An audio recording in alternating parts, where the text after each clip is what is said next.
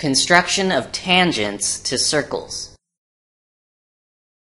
Construction. To construct the pair of tangents of a circle from an external point.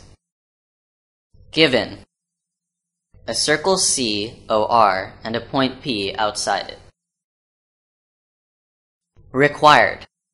To construct the pair of tangents to COR from point P. Solution. Join OP and bisect it. Let M be the midpoint of OP. Taking M as the center and MO as a radius, draw a circle to intersect COR in 2 points A and B. Join PA and PB. These are the required tangents from P to COR. Proof. Join OA and OB.